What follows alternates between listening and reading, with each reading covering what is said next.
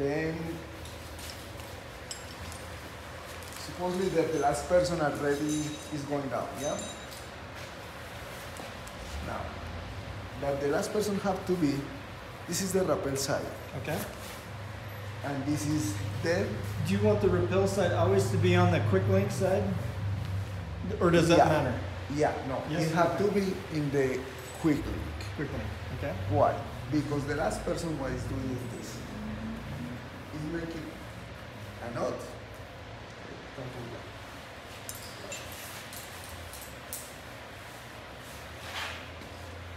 You can do like knot here. And that is the reason that I left the quick link in the rappel side. Okay. Then the last person is doing this.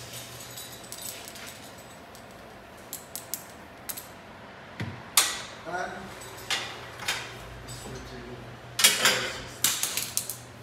yeah. Yeah. That is the conventional way. Now, what happened? When was the last part, when I was retrieving, it was a grove. There's a rock? Grove in the rock. Okay. Like groves? Group. Yep. Group. Then, when it was going through,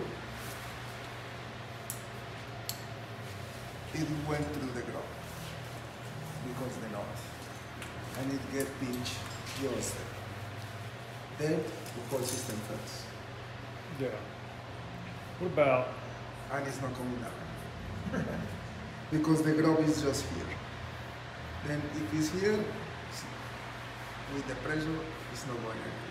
So any groove in the rock can cause it to catch and not fail. So if the slope is nice and smooth, this will work. But if it has a crack or something that could get in there, it could be So stuck. this is where it got stuck. Yeah, that is when I take a picture where it got stuck. And So- that is what happened. So if you're rappelling off of two, is everybody rappelling off of two lines anyway? Yeah, I didn't. So why not preset your knot I at the can top? do in two lines in one line. It's okay. Yeah, I did in two. Okay. But So if the issue's on the pole with the knot coming up from the bottom, why Yeah. wouldn't you preset your knot at the top if you're rappelling off of both lines anyway? Or preset a block between these two that you could pull? yeah, but if you put there, then you are leaving the welding on top.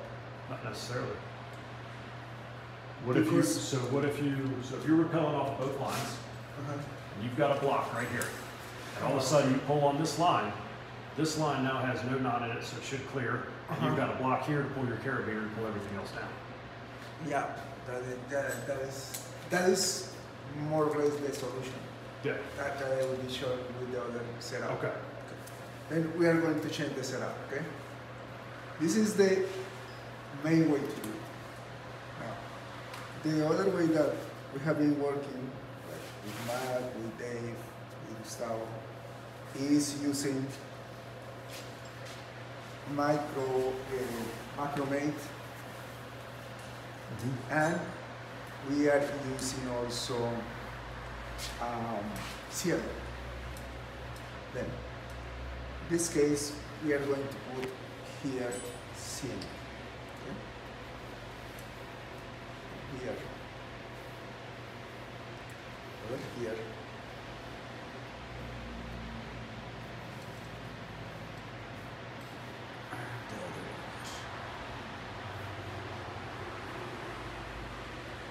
What is the advantage of this configuration? We are rappelling here in this line, and that will be our pull side, yeah?